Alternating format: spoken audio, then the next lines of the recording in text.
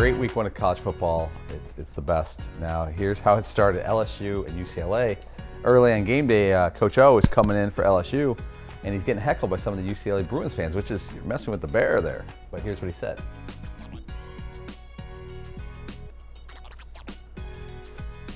Well, if there's volume, you would have heard a UCLA fan making fun of him, and he said, bring your ass in your sissy blue shirt, you know, making fun of the UCLA colors. Now, it didn't work out so well for LSU football, and so they had a lot of fun with it.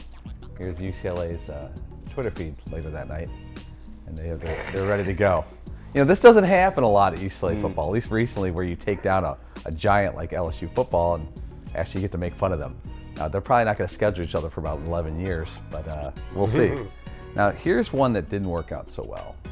Indiana University football had a really good year last year, and they didn't have a good start to the season. Now, however, the bad game against Iowa is covered up by the fact that this happened on their jerseys. Now, not only did they misspell the jersey of this young man, they tweeted out a picture. Indiana Football Athletics tweeted a picture out, like, here's some of our guys running out. So it was like a self-inflicted wound. That country traveled a long distance to play in that game. There you go. Indiana, where is it? Indiana.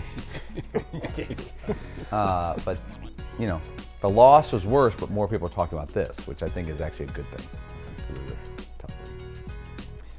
Indiana is like Sardinia, and then there's but still it's like one of those little countries in Europe that you're not like Luxembourg. It's Montenegro. Like Indiana is right over there. It's a lot of traveling for week one. It's like a city and a country. You know, it's like one of those. Right, right, exactly.